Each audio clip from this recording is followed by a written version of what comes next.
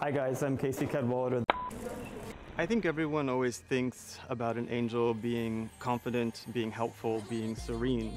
But what I like to think about is the fact that in order to get that way, you have to first really respect yourself and you have to love yourself in order to have the space to then be helpful to others. Working with Hunter is a dream, and that's why for many years now I've really dreamt of her being Angel. She's full of energy, full of positivity. She makes everyone around her happy, and she gives everything she's got to every picture and to every take. So this is really my first time being so involved with an Angel campaign.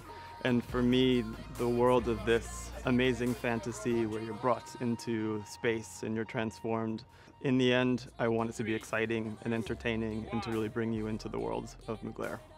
I wanted to work from a really special archival piece from Mr. Mugler, and then to layer new technology and 3D rendering into it and make it actually move and to come alive. For me, it's so important at Mugler to work with people that are not only visionaries in their creativity, but that are also amazing people.